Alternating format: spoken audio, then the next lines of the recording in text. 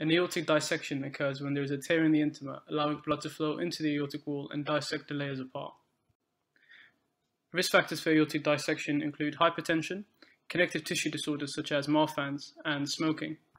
Patients usually describe a sudden onset chest pain which is tearing in character and radiates to the back.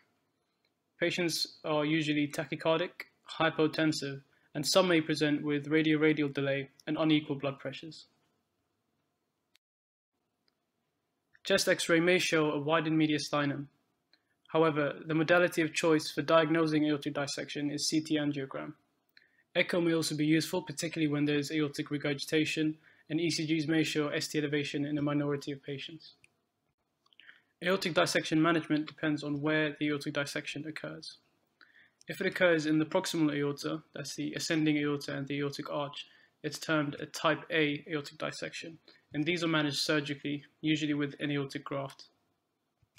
If it occurs in the distal aorta, this is termed a type B aortic dissection, and this is managed medically by controlling the blood pressure, usually with medications such as beta blockers.